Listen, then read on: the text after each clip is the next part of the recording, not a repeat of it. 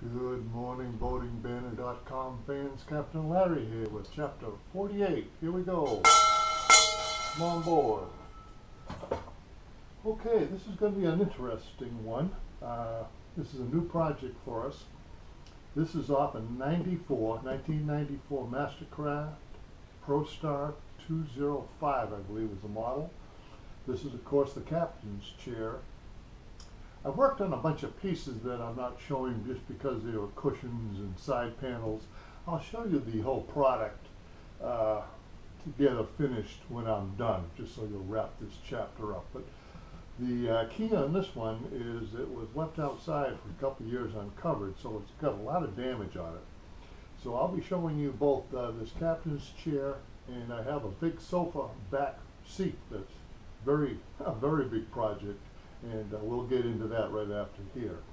But I just wanted to show you quickly the front here. I've got it all marked up as I've described in the past, which is a good idea to do.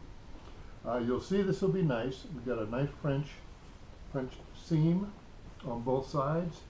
We have piping, which is nice. As you can see here, we have damaged foam, which you're going to have to put a little plug in. So I got everything marked. We'll have inside corners here, but these aren't bad because they're stapled right to the side, and this is plastic, so even though it was outside all this time, obviously that stayed in very good shape. So everything, the first thing, like we always do, we want to mark everything up because it's pretty rough shape, you can see. Another nice thing here is they have a French seam in the back. Now this is better because, again, this will be an outside corner, so we'll be able to pull the vinyl onto the foam, and we should be able to get this pretty much wrinkle free. I would think we'd be able to do that. And this is just the other side. Staple onto the bottom. So this should be a relatively quick project, I hope. We'll see if we run into trouble. So let me get this thing disassembled, and we'll bring you right back. Okay, everybody, I was going to just skip this because I'm going to do the piping as my first step because I want to attach that to the proper panel. But something that I have discovered that I would like just to pass on, it's a little different than what I had taught earlier. If I've had probably one problem besides wrinkles and straight seams, is the thread showing that I do the piping with that ends up showing in the seam, and if you're not real careful, the thread shows and it looks kind of tacky in my opinion. So, and I have the foot there with the tunnel, but I want to show you what I think you need to do that have solved my problems. You got to be a little more careful, go a little more slowly, but I think it comes out nicer. So normally, if I don't know if you can see this, the tunnel is right there under this foot, centered. Well, if you go through two tunnels, and then when you're pulling your vinyl tight on your project, oftentimes the thread will show. So really what you want to do is we want to move the thread to the right, and then when we do the seam where we actually sew it onto the panel, then we can use the tunnel. So what I've been doing now, instead of it under, I don't know if you can see it, I'm putting it right on top of that. And like I say, you've got to go a little slower because obviously you're going to have a little harder time without that tunnel guiding you. But if you just use the foot to stay right on top,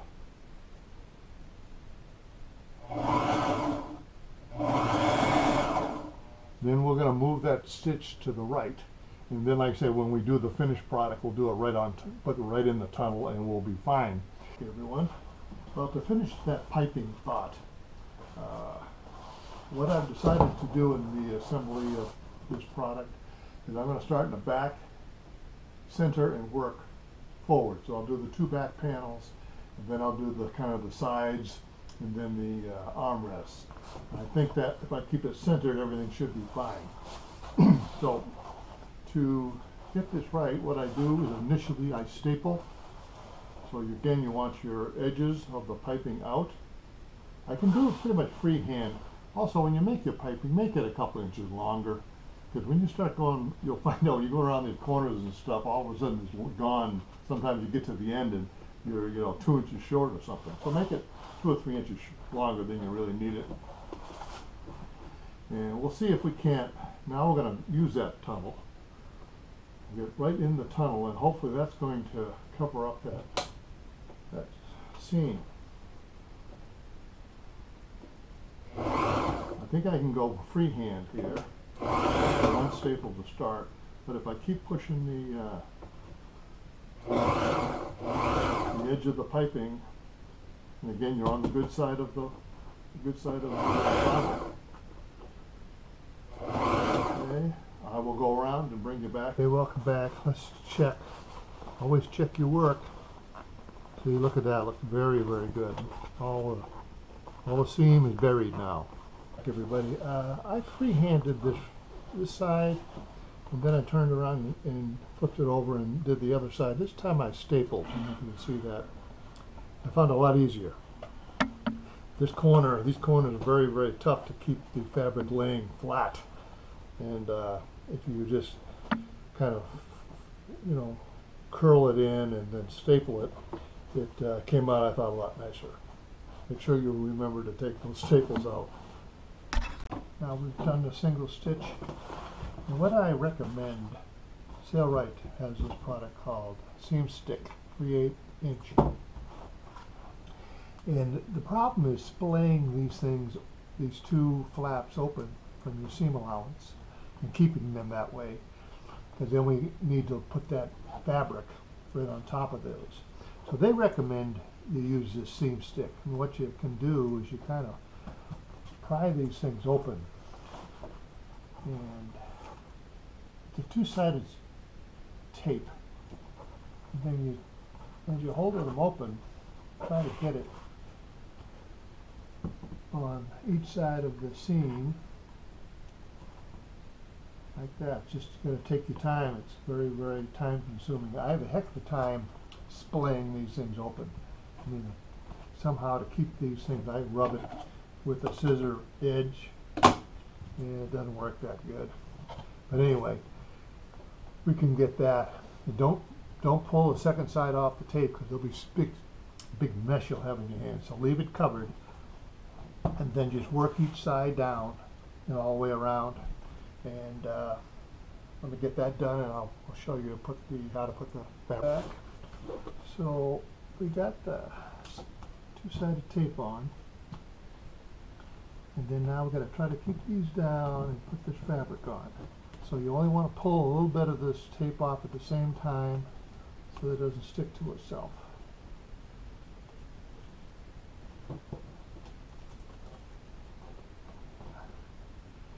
And you do it with two hands like this. I think it's probably the best. Make sure you get a nice spread on those seams.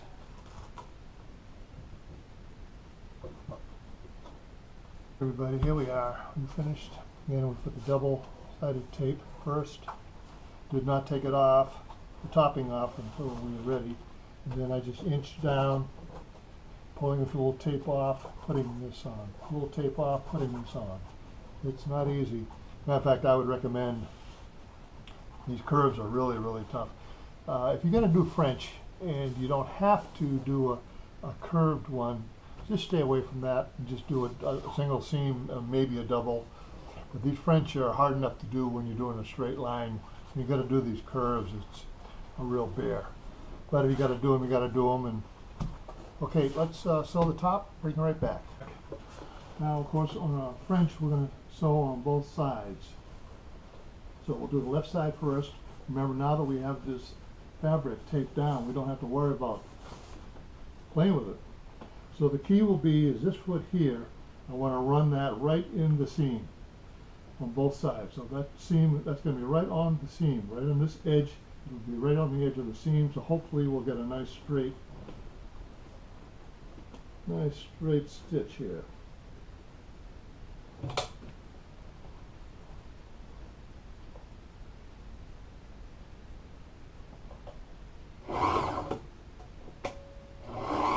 it's good to go really slow. Pull apart real slow. Keep that foot right in that seam.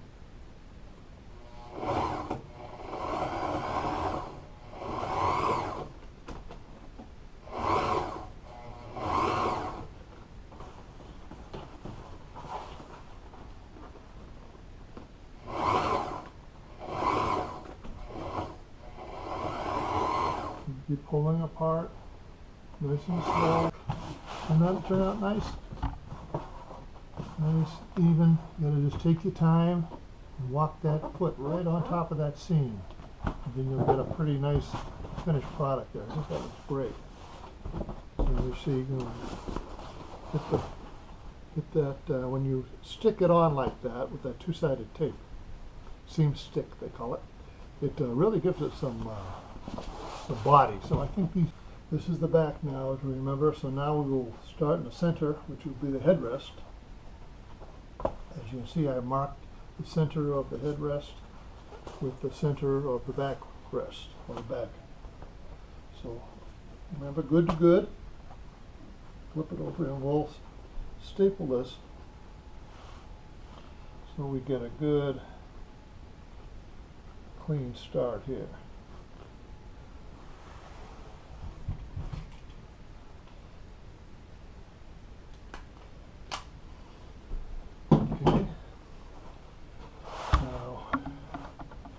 Go around these corners, so it's going to be a little tricky, but let me sew this and I'll bring you right back. Back, everybody. I just wanted to show you kind of progress here, and also just a couple of checks that I want you to, I suggest you do. Every time I sew a piece on, whether it's the armrest here, or the backing, whatever, the headrest portion, this portion here, is I always come back to the seat and put it back on. When you're working in captain's chairs or those type fishing chairs or anything like that, you have so many angles, and you really need to make sure that all your seams and your piping and your French and all that are going to fall where they're supposed to be. So after you sew, you know, put it back on. When you start something, you put it back on and just check everything, just to make sure, you know, obviously you don't have it pulled, to make sure you'll have enough here to staple and enough to staple under, and that the piping is falling on right on the edge. The back's looking really good with that French. Oh, by the way, one other thing, I haven't done the French goes on both sides here. What I didn't do, and I suggest maybe you don't either, is put the French in right now. What I do is just put a single seam down. Actually, I double stitch it to give it some extra support. But anyway, I just put the single down, because the reason for that is when I put these things back on, just to do a kind of a progress check, if you've already put this into a French seam, it's a mess to get apart, and you're probably going to ruin all your vinyl and you have to start all over again. By just putting a single on here, you can check the fit, make sure everything is going to look all right. And then if there's a mistake, you just have to take a seam ripper, separate that seam, and make the necessary adjustment. Hopefully it's a real small adjustment. And then you do it. So I'm going to do the same thing now. I'm going to sew a single down here, just like this, with this here. And I got to sew here for this panel, inside panel. And that's just a single, but this will be all French down here on this side. Again, I'm only going to do single right now, though, and then to check it. And once I got it checked, I'll bring you back, and I'm doing the French seam. And they're a struggle. They really, really are. I want to show you. I haven't figured out exactly how to do it yet. What I did this time, rather than putting the seam stick double-sided tape on both sides, what I did on this one here, I just did it on one side, and that held it fine when I was sewing. So I think the easiest way to do this, if you're going to use this double-sided tape, is I just simply bend one side down, and then I walk the tape kind of 1 inch at a time down the seam. And then when we get our fabric here, again, you gotta, at least we're not fighting with two of these. I just pull it apart like that. Start pulling the protective coating off.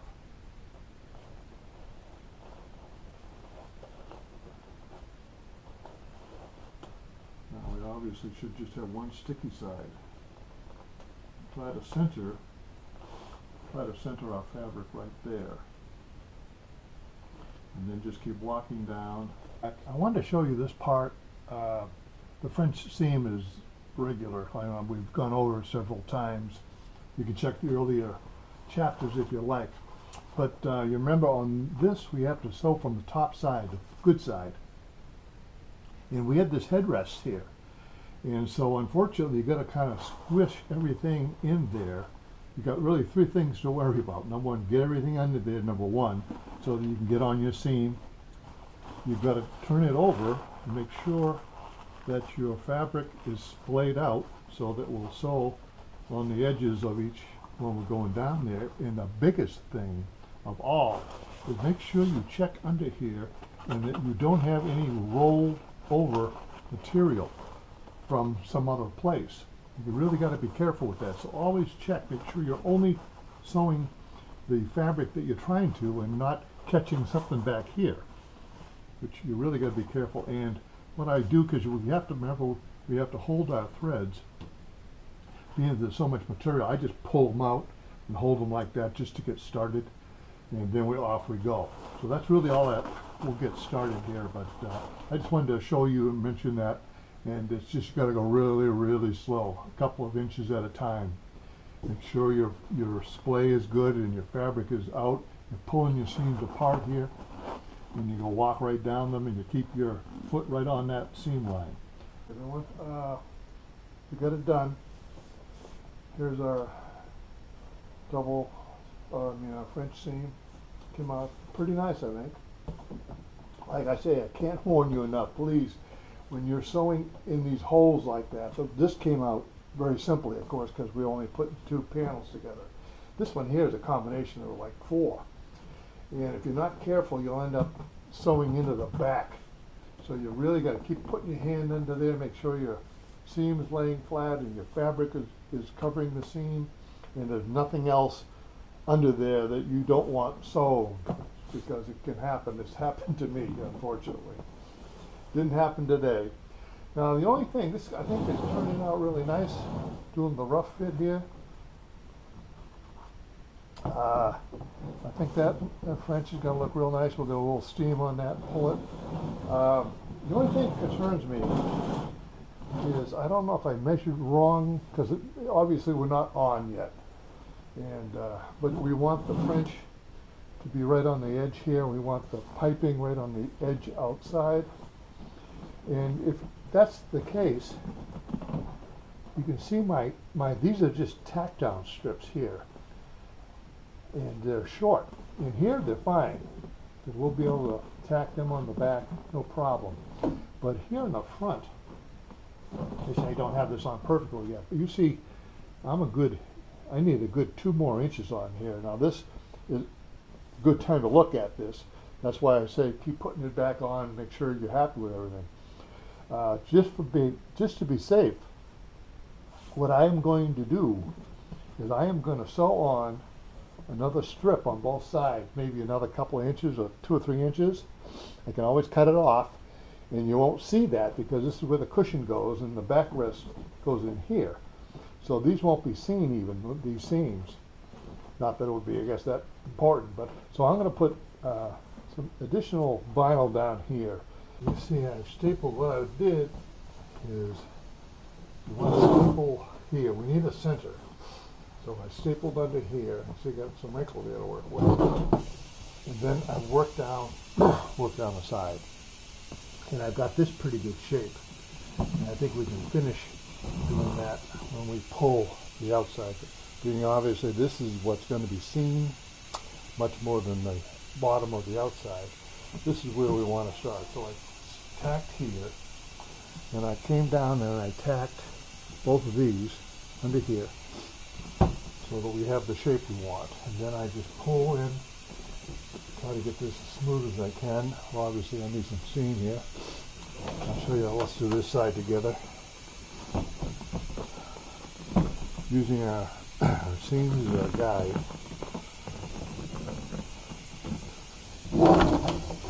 Oh, and I use 3/8 staples on this. I usually use half. I find in these hard plastic, they don't, half-inch does not work well. There we go, that's not bad, huh? Line pretty straight. Try to get right up to the edge.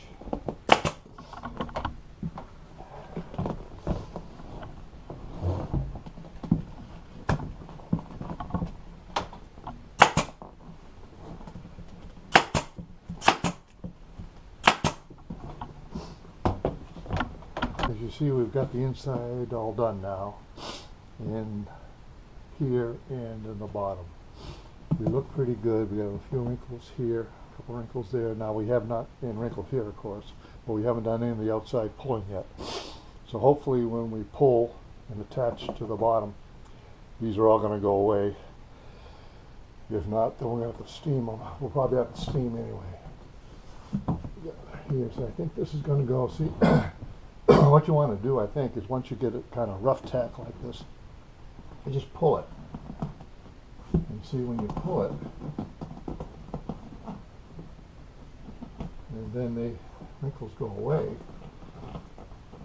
then you've got, obviously, you've got some hope for doing a good job here. Remember, you try to keep your lines right.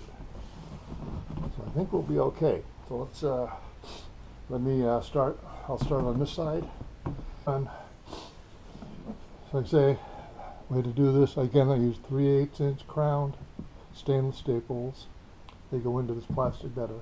Started here, centered everything, started here, and worked my way down here, worked my way down there. And then I use the bottom, this staple in the bottom.